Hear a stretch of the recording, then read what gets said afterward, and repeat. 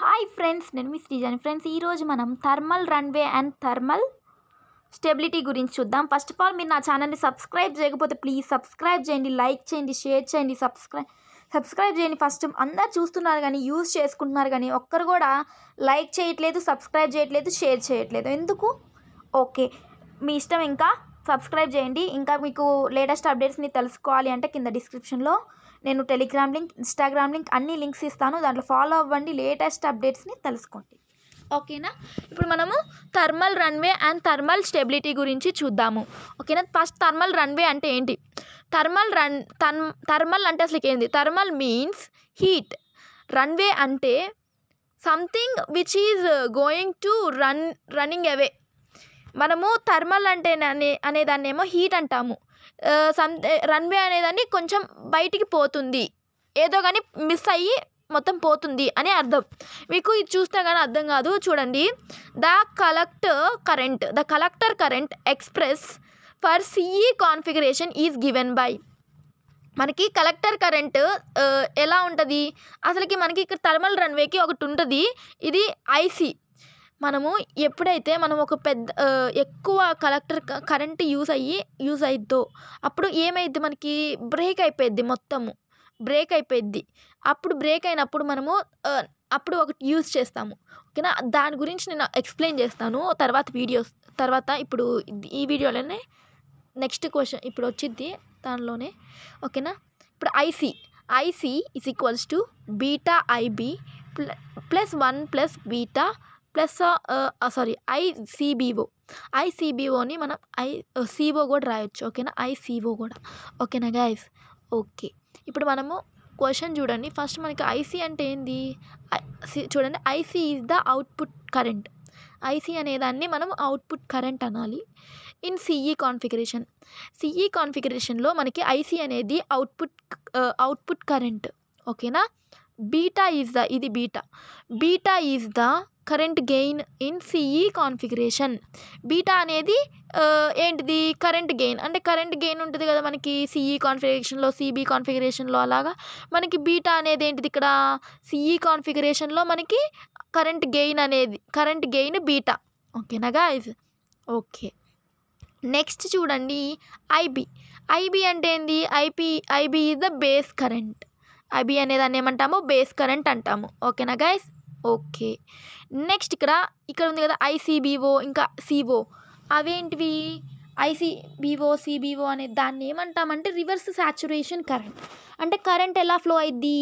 Minus నుంచి plus, అంటే రివర్స్గా flow అయింది. ఓకేనా గైస్? అర్థమైందా మీకు? ఇది ఐసీ అనేదాన్నేమో అవుట్పుట్ కరెంట్ అంటాము, బీటా అనేదాన్నేమో కరెంట్ గెయిన్ ఎంత అని చూస్తాము, ఐబీ అనేదాన్నేమో బేస్ కరెంట్ అని అర్థం. ఓకేనా? నెక్స్ట్ ఇది ఐసీఓ అయినా అనొచ్చు, ఐసీబీఓ అయినా అనొచ్చు. అదేం చేసిద్ది? మనకి రివర్స్ సాచురేషన్ కరెంట్ చేసిద్ది.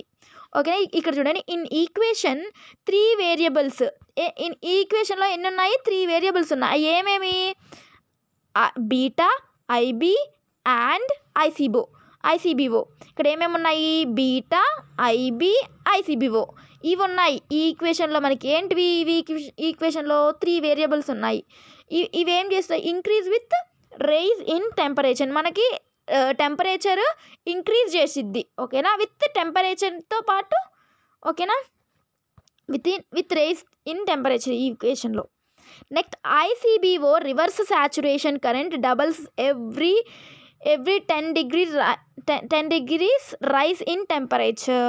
మనకి ఐసీబీఓ అనేది ఐసీబీఓ అంటే రివర్స్ సాచురేషన్ కరెంట్ అనేది డబల్ అయింది. ఎప్పుడు? ప్రతి 10 degreesకి మనకి రైజ్ అయింది టెంపరేచర్. ఓకేనా? ఇది చూసే ముందు ఈ థియరీ చదివితే మీకు ఈజీగా అర్థమైపోయింది.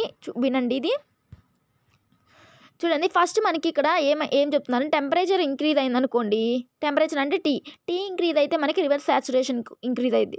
ఒకవేళ రివర్స్ సాచురేషన్ కూడా ఇంక్రీజ్ అయింది అనుకోండి, అప్పుడు పవర్ డిసిపేషన్ ఇంక్రీజ్ అయింది. ఓకేనా? నెక్స్ట్ ఇది కూడా ఇంక్రీజ్ అయితే మనకి జంక్షన్ టెంపరేచర్ కూడా ఇంక్రీజ్ అయింది. జంక్షన్ టెంపరేచర్ కూడా ఇంక్రీజ్ అయితే కలెక్టర్ కరెంట్ కూడా ఇంక్రీజ్ అయిపోయింది అని ఇక్కడ చెప్తున్నారు. ఓకేనా గాయస్? ఓకే, చూడండి ఒకసారి. As temperature increases, the reverse saturation current also increases. అంటే ICBO also increases. Temperature increase అయితే ICBO ఇంక్రీజ్ అయింది. యాజ్ ICBO అంటే ఇది ఇంక్రీజ్ అయితే చూడండి,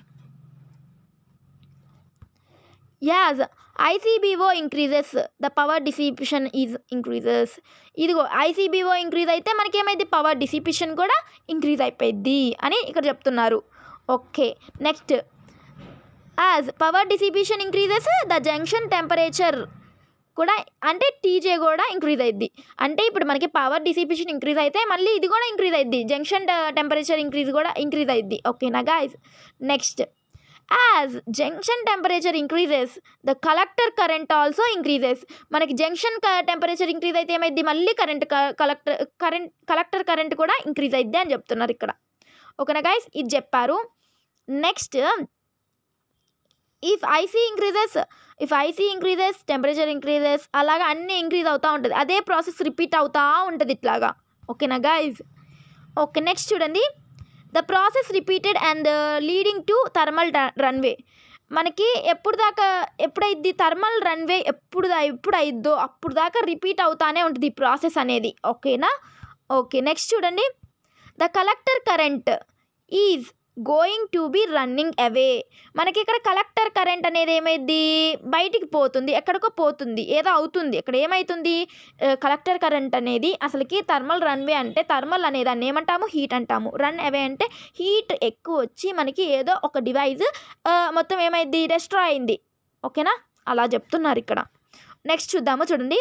so collector current increases repeatedly at one particular temperature transistor is going destroy. మనకి ఇట్లాగా repeat అవుతూ ఉంది ప్రాసెస్, రిపీట్ అయ్యి మనకి లాస్ట్కి ఒక్కసారి ఎప్పుడైతే కలెక్టర్ కరెంట్ ఇంక్రీజ్ అయిద్దో అప్పుడేమైద్ది, మనకి సిఈ అనేది మొత్తం డిస్ట్రాయ్ అయిపోయింది, మొత్తం ఏం కనపడకుండా. ఓకేనా. నెక్స్ట్ చూడండి, the self destruction of transistor is thermal run away. మనకి దీన్ని ఏమంటాము, మనము డిస్ట్రాయ్ అయ్యేదాన్ని థర్మల్ రన్వే అంటాము. ఓకేనా guys. Normally collector is a large in size than emitter. Collector size అనేది ఏంటిది, చాలా పెద్దగా ఉంది ఎమిటర్ సైజ్ కన్నా. ఓకేనా, బికాజ్ ఈ developed and at the collector junction. Collector అనేది పెద్దగా ఉంది కాబట్టి మనకి ఇక్కడ ఏమైంది, హీట్ ఎక్కువ అవ్వటం వల్ల ఏమైంది, డిస్ట్రాయ్ అయిందని చెప్తున్నాం. నెక్స్ట్ దీన్ని సాల్వ్ చేయడానికి మనము థర్మల్ స్టెబిలిటీని యూజ్ చేస్తాము. ఓకేనా గైస్. థర్మల్ స్టెబిలిటీని యూజ్ చేసి మనం అప్పుడు దాన్ని సాల్వ్ చేస్తాము. థర్మల్ స్టెబిలిటీ అంటే ఏంటి, transistor is a temperature dependent device. Transistor అనేది మనం టెంపరేచర్ని డిపెండ్ అయ్యి మనము యూజ్ చేయగలము. ఓకేనా, ట్రాన్సిస్టర్ని ఎప్పుడైనా మనం టెంపరేచర్ బేస్ చేసే చూడగలం. ఓకేనా, wear the transistor is operated. ఎప్పుడైతే ట్రాన్సిస్టర్ని ఆపరేట్ చేస్తామో అప్పుడు పక్క మనకి టెంపరేచర్ ఉండాల్సిందే. ఓకేనా. The collector junction get heavy flow of electrons. మనకి కలెక్టర్ జంక్షన్ దగ్గర మనకి ఈ ట్రాన్సిస్టర్లో ఎక్కువ కరెంట్ అనేది జనరేట్ అయ్యిద్ది, ఫ్లో అయ్యిద్ది. ఓకేనా, హెవీగా చెప్పలేనంత.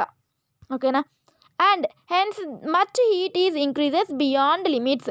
మనకి అది లిమిట్ లేకుండా చాలా ఎక్కువ టెంపరేచర్ ఇంక్రీజ్ అయితే హీట్ కూడా ఇంక్రీజ్ అయిపోయింది. ఓకేనా, టెంపరేచర్ ఇంక్రీజ్ అయితే హీట్ ఇంక్రీజ్ అయితే టెంపరేచర్ ఇంక్రీజ్ అయింది కదా. Due to heavy electrons current flow opposite to the electrons heat is increased.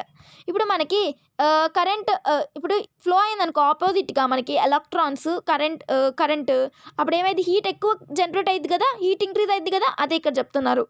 Next, if the temperature increases heavily the collector junction damaged. ఇప్పుడు collector junction అనేది ఏమైంది, damage అయింది. ఓకేనా guys. Okay, to protect this thermal stability is used. మనము దీన్ని protect చేయటానికి అంటే thermal రన్వేలో చేసిన దాన్ని ప్రొటెక్ట్ చేయడానికి మనము థర్మల్ స్టెబిలిటీని యూజ్ చేస్తున్నాము అని చెప్తున్నాము. Power డిసిపిషన్, heat from junction to transistor. In this case, there is the open air surrounding it. మనకి అసలుకి ఇక్కడ పవర్ డిసిపిషన్ అంటే ఎక్కువ హీట్ జనరేట్ అయ్యేటప్పుడు మనము ఏం పెడుతున్నాం అక్కడ ఓపెన్ ఎయిర్ పెడుతున్నాము. అక్కడ ఓపెన్ ఎయిర్ పెడుతున్నాము. ఎయిర్ అంటే తెలుసు కదా, గాలి పెడుతున్నాము. సో అప్పుడు ఏమైద్ది, కొంచెం తగ్గిద్ది. ఓకేనా, చూడండి చూడండి ఇక్కడ